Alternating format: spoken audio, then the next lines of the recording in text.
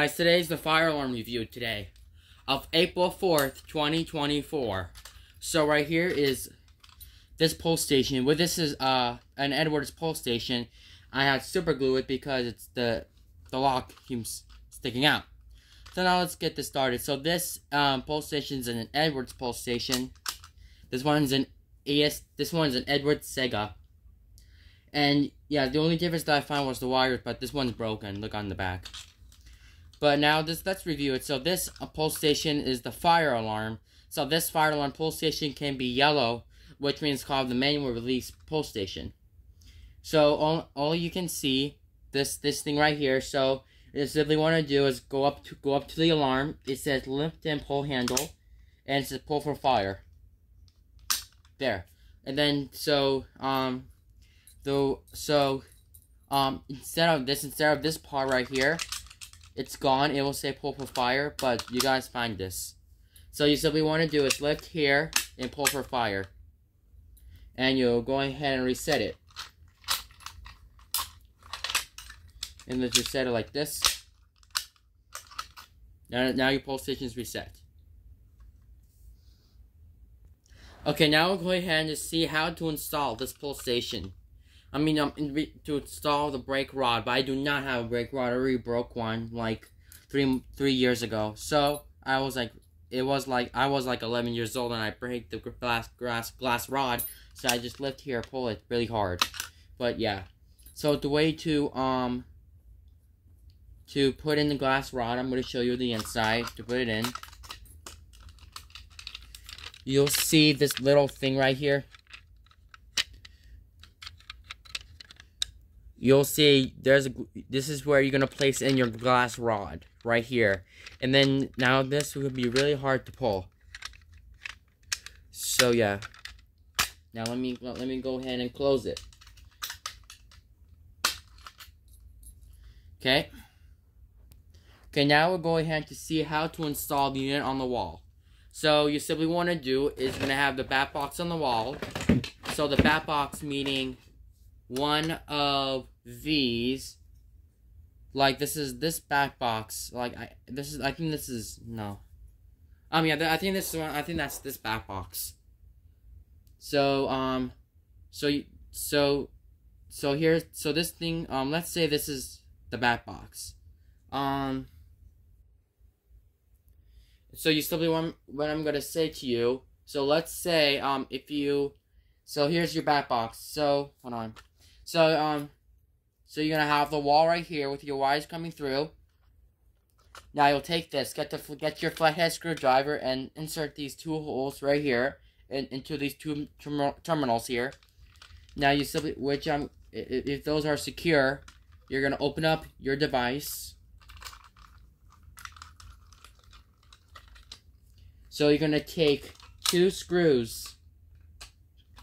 Like you're gonna take two screws here.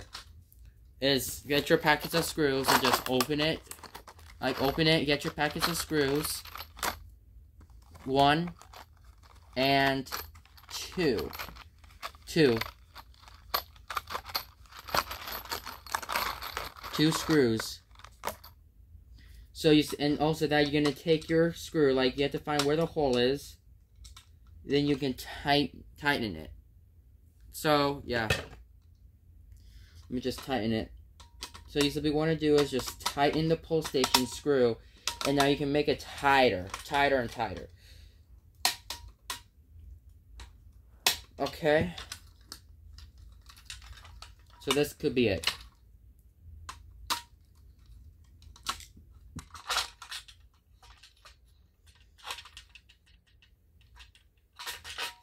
So yeah. So that's this. Okay, now back. So this pole station right here is red. So so the only difference is sticker. The Edwards sticker, I already took it off, but okay. So you simply want to do to pull it to activate the alarm. You want to do the system test. Once again, lift here and pull for fire, and it will activate. Now to reset, you're gonna take your Cat 45 keys, and you simply place in the key and normal, and then now Now it's reset. Now I'm gonna show you a look at the inside again. So basically, when you pull down this pull station, and you open it. So here's that little switch right here. This is a switch. You put it down back to normal, and then you close it. Or if you want to key activate it, which I'm going to show you now. So to key activate is the same thing as pulling the fire alarm. You simply want to do is stick your key in, turn it to the left, and open it, and you're going to activate the switch like this, and it will activate. And you put that switch back to normal. So here's that thing too. You're gonna see this little thing right here, which is called this flathead screwdriver lock that could be fit in it. I have one pull station with it. So I have one pull station, the one that has the lock has the lock on top. So you simply want to do to open up the pull station is get your keys, open it.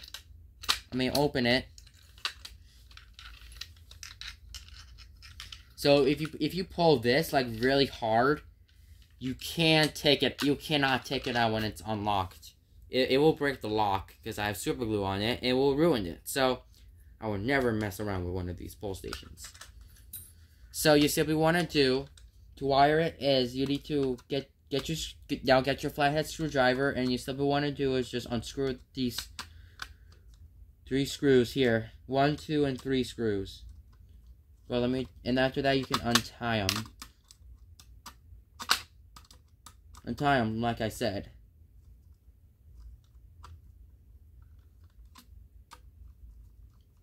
So, yeah. But, let's do it tighter. So, we'll be looking at the model number right here. So, this model number of this unit, hold on, this unit, 27AB1120. Yep, got it right. So let's read in the inside of this device. So you simply want to do to go to the inside of the unit is get your keys, and you simply open is so after that basically when you stick your key in there, you open up the device right here and turn it and open it, and it will say to test. Remove glass rod, which means basically when you pull it, it will break the glass rod. And you make sure to pull the lever in normal. So basically when the pull station's pulled, it will activate. And also to reset it, you can flip down that switch. And it will say eliminate the alarm when provide test key switch. I don't know. So this is the key switch. So this lock is the key switch.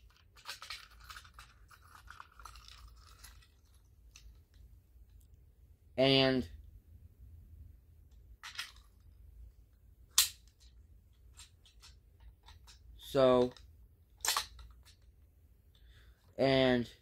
and also that replace the glass rod pull station cover. So basically when you pull it, once again, so basically when you pull down this pull station, it will break the glass rod and you put a new one in.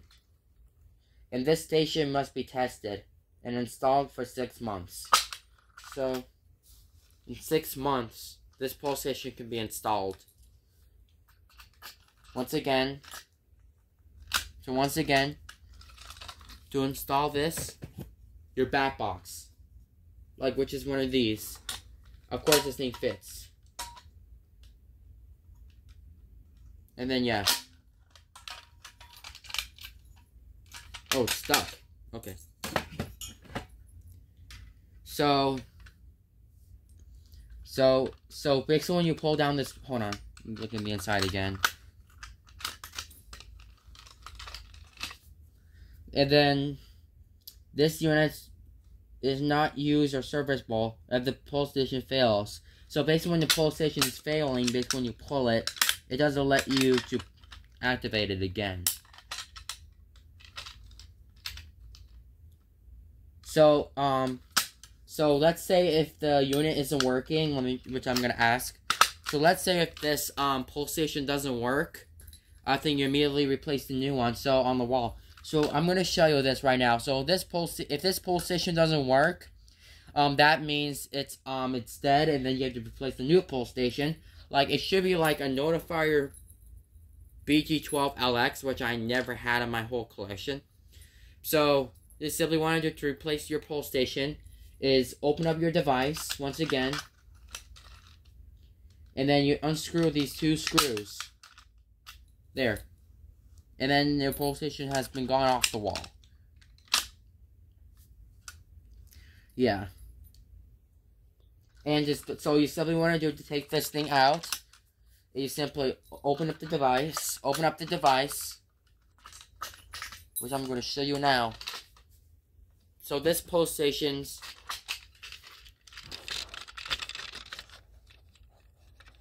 have these two holes right here. These are for the screws. The screwdriver, the one you can take it out.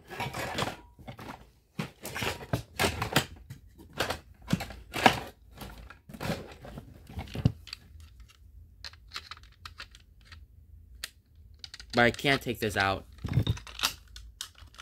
But, I don't know. So, yeah, this one's made out of China. So, I'm going to show you on the back side. So, just so you're going to count all the terminals. 1, 2, 3, 4 terminals. And we have this holes. And I saw these ones. So, I saw these one in the movie theater. And also at the Blaze Pizza. So, yeah, so, lift here, and so you simply want to do, you have to press that button by pulling it, again. Lift here, pull for fire, then reset it. Flip down that switch. And that's your pull switch to reset. So to activate it is just, once again, lift here, pull for fire.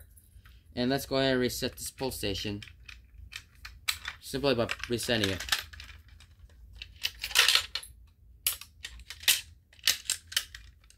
Oh, the keys. So that's the review about this pull station here. Where's the key? Oh, the key's here. But thank you guys for watching.